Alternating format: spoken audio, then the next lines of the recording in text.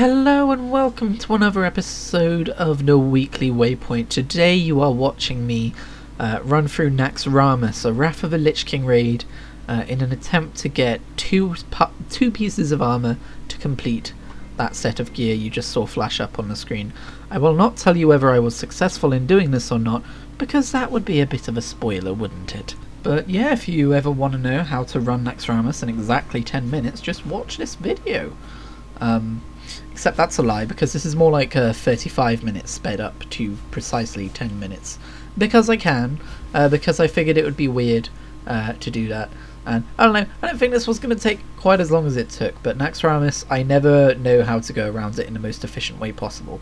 Also, one of the pieces of gear said that it drops from, it's like a world drop from Naxxramas, which usually means you have to kill random mobs within the raid to get it, but none of the random mobs within this raid dropped any kind of purple gear at all, so I don't know if that was necessary or not, and I kind of gave up on doing that halfway through. But yeah, sorry if there's any weird jank with this video. I've never sped up like 35 minutes worth of footage, so if it comes out looking weird, I don't know. It looks weird in the preview window right now, but that's just because my PC is trying to process a lot more footage than will actually be rendered while we're watching this. Anywho, we've got a pretty interesting week coming up on us. On Wednesday we've got a PlayStation 5 event, which definitely isn't an immediate response to Xbox's revelation of the Series S and their price point.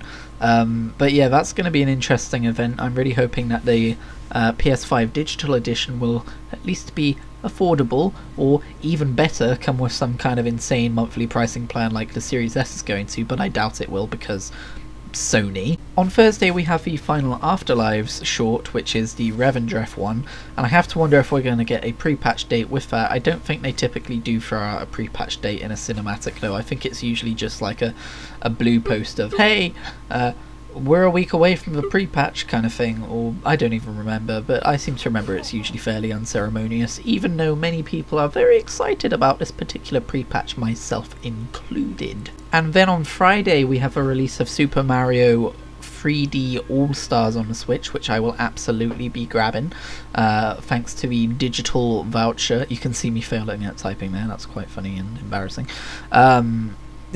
But yeah, thanks to a digital voucher I saved up for months and months and months, hoping to see if these rumours were real. It turned out they were real, and I am now going to be able to get this for no additional cost, apart from the one I spent about a year ago, so that's fun.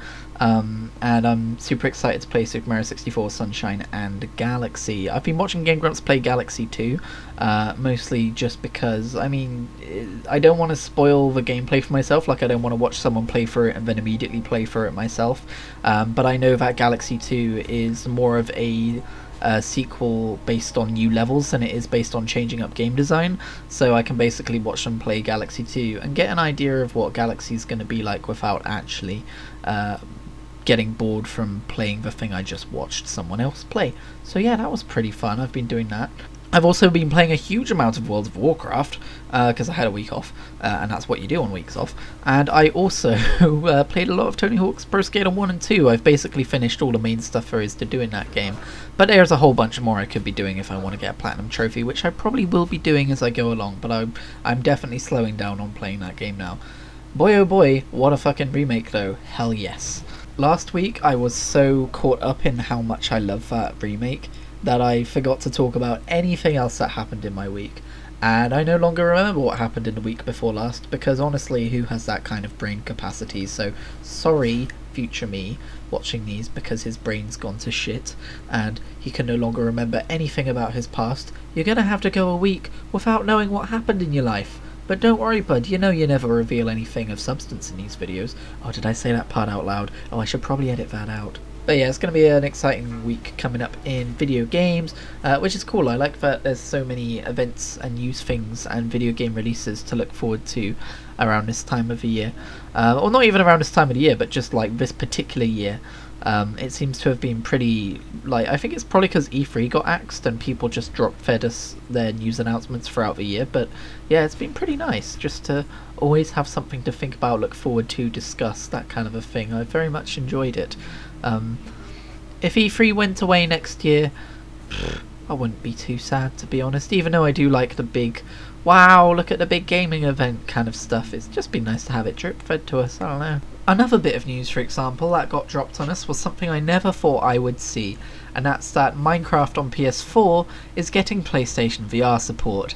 And as someone who owns Minecraft on PS4, and as somebody who owns a PlayStation VR, and the fact that it's a free update, I am very excited. I've wanted to play Minecraft in VR for a very long time now, but I never ever thought we would get a PSVR version of it, purely because it is now a Microsoft product, and why the hell would they ever throw PlayStation gamers a bone? But then when you look at what Microsoft have been up to lately, you realise that they're more interested in software sales than they are in brand loyalty, if you know what I mean, and having people be like, oh, I need that Xbox.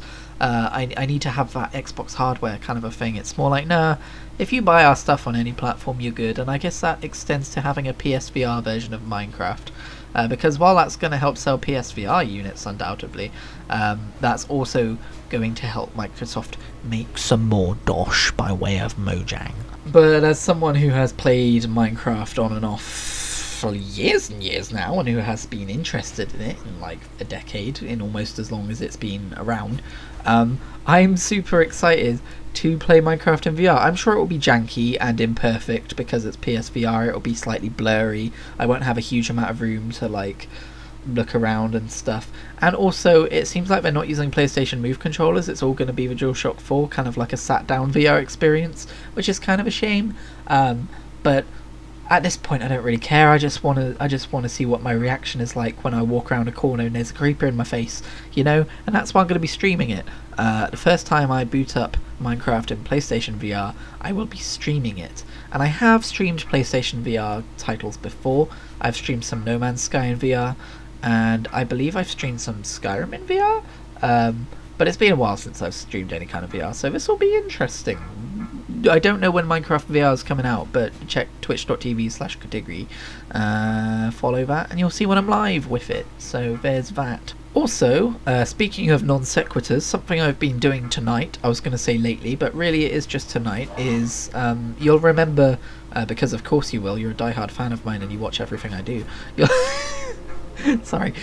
You'll remember I've got this Spotify playlist with loads of video game and movie and anime. Well, not even anime, because there's no anime soundtracks on Spotify apart from a little bit of My Hero Academia. But that's besides the point. Basically, I finally decided to cave in and make a separate YouTube playlist, which is basically the same thing, but for all of the stuff that isn't on Spotify. So basically, anything Japanese like Nintendo and anime, and anything post PS3 era gaming, pre PS3 era gaming.